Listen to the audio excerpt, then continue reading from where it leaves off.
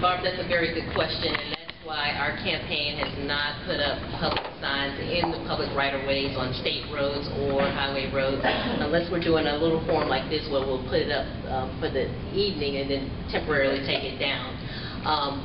My integrity will never be compromised, and so we're not going to start to break the law before we even get elected into office. And I think that's a very valid question, because I think everyone here either already knows the law and just considers just to decide to ignore it, and you need to check their integrity because of that, or even if they don't know it by now, because we've had so many candidates forums regarding this, should at a minimum abide by the law. And so our campaign, you have not seen any Tamara Davis Brown signs, whether the large ones or small ones, on state or county public rights of ways. And so I can be trusted, because I am following the letter of the law, and I would hope that our fellow candidates would also follow suit.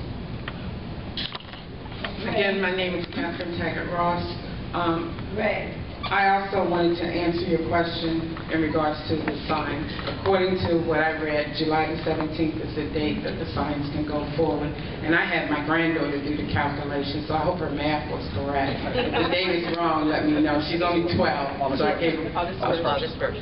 So I got to let her know her math ain't on point. See that? I trusted a 12-year-old. But in regards to my campaign, just to let you know, I decided to run my campaign myself. I decided to use my own money. You will not see signs out there all over the road about me.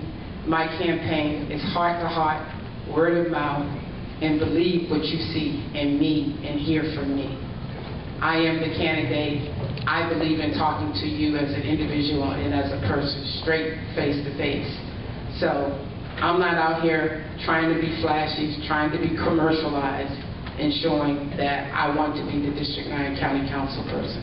I want to be this person because I think working together with you, we can do greater things for District 9. Well, I guess I owe everybody an apology. Never thought I was breaking the law, but that's my ignorance. But to let you know, I got 4 signs up by Brandywine Auto Parts up at the intersection that they left up there. We did a wave today. Now, I want to clarify something. The one signs you've seen, probably, I don't even know how many of them there are. These kids made them up. Who is Ron Fisher? Those signs went up when the snow removal went up. The kids started doing that as a joke. They're a non-political sign. It was brought to my attention by several of you all, and they were up for several months ago to let people know as a joke what I was doing in the community. Since several of you all brought it to my attention, I will send my people out and they will be removed. It was not intentional to break the law to be doing that. It was not a political game. And you will see signs up all along this area in people's yards, and you're allowed to do that, like she said, in law, but your First Amendment right to put signs up. And I extremely apologize, and as she said, that's a good point you made. I'm not trying to break the law, and that was a good point. But Who is Ron Fisher was put up by a lot of young kids, and they came up with the design, and then we added on to it.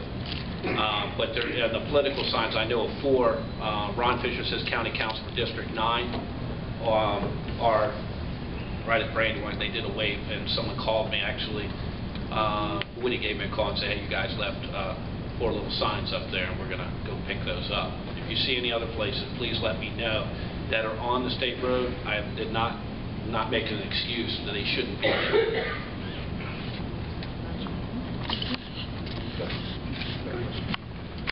Okay, that was a great question, and you made a great point about integrity. That was a great point.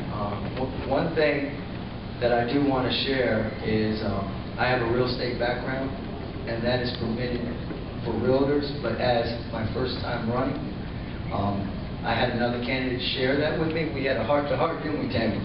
And me and Tamara talked, and I took my signs down, and from that, my signs are on private property. Thank you.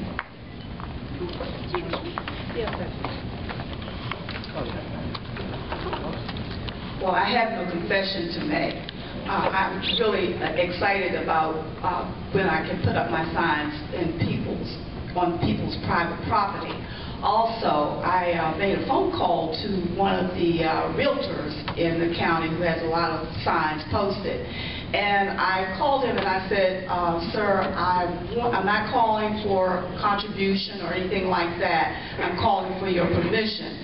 And he laughed and he said, that's a first from a candidate. And, we laughed about it. But I did get permission to post my signs at the appropriate time under some of the signs that this realtor has, and he's all over the county. So if you see my signs up, it's because I did get permission from the owners and the realtor who is representing those owners. It's a fair question, but every election cycle, we do have candidates. There are areas where it's well known that the state and county allows candidates to leave signs. They probably shouldn't do it, but they do allow it. But let me make a very quick point. Someone made the case that their campaign's not breaking the law. If you go outside right now, in front of the building, you'll see a bunch of campaign signs. Now, the law doesn't have an exception for campaign forms.